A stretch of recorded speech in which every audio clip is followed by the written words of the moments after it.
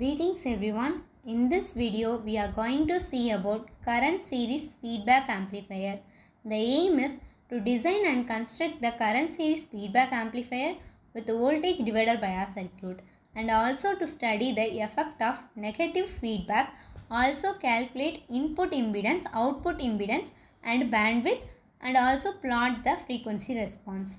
The main components used in this experiment are one BC547 transistor, 4 resistors with the value of 22 kilo ohm, 1.2 kilo ohm, 100 kilo ohm and 5.6 kilo ohm.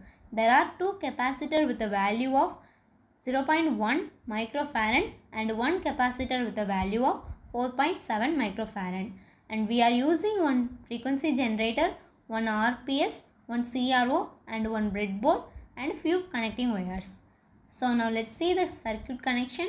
As per the circuit connection, first place the transistor in such a way the emitter region of the transistor is connected to the one side of the resistor with the value of 1.2 kilo ohm and the other side of the 1.2 kilo ohm is grounded.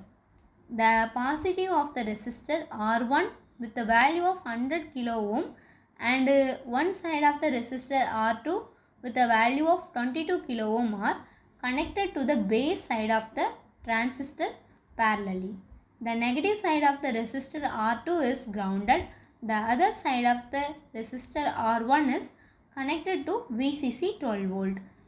The positive of the resistor RC with a value of 5.6 kilo ohm is connected to the collector of the transistor and the other side is connected to VCC 12 volt. The VCC 12 volt is divided to both R1 and RC.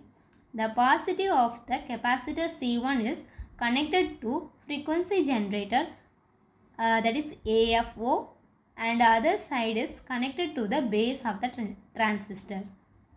The positive of capacitor C2 is connected to the collector of the transistor.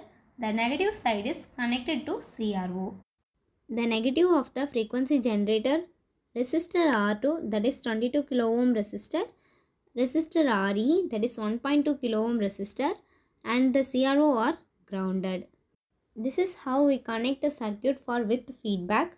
For without feedback we need to connect a capacitor that is CE with the value of 4.7 microfarad to the emitter of the transistor and we need to connect the other side of the CE capacitor to ground.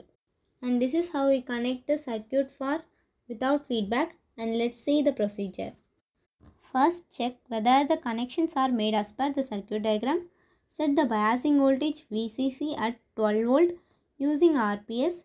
Set the input voltage 50 MV sinusoidal using AFO. Varying the frequency of AFO, obtain the corresponding output voltage using CRO. Calculate the voltage gain AV and plot the frequency response and plot the bandwidth curve.